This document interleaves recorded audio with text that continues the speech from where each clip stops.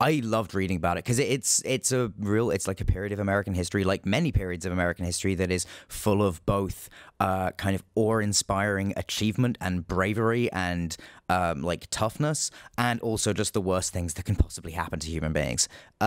So it's it's a real mixed bag, and it's great.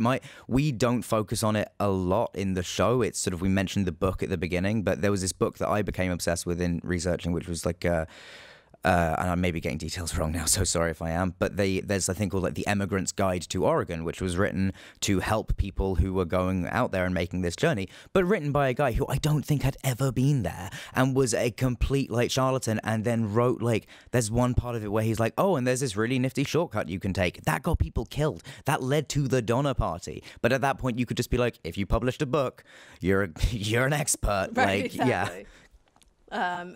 Okay, I need to go back to the Oregon Trail game with you for a yeah, second. Absolutely. Okay, if you could be, or you tell who have you been? Were you like a banker from Boston, a carpenter from Ohio, a farmer from Illinois? I don't remember who I picked. I remember that just like, naming the children and the family stupid things was the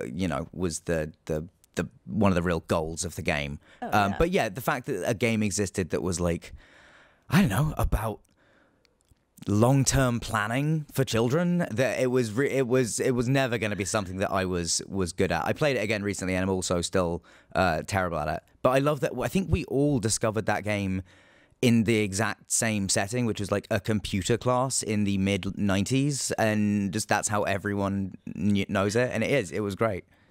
Did you die of when you played? Did you go like dysentery or snakebite? Oh, I mean, I feel like dysentery and cholera or whatever that was the more common thing. I was also really bad at the hunting, where you just like spun around wildly. Yes. And I feel like the sensible option is always to take the ferry across, but you never do, because just what are you? Why are we playing this game? Yeah, you're not there to be. Yeah, be sensible. this is a simulation. Yeah. What did you name your children? Oh, I can't remember. I was like probably like 7 or 8 at the time, so I imagine it was like maybe a lot of fart jokes. Yeah, it was like just poop and fart. Yeah, probably. Yeah, Poopers died of dysentery. Yeah, Yes. Yeah, right. It all, yeah, really it all comes fits. together. Yeah.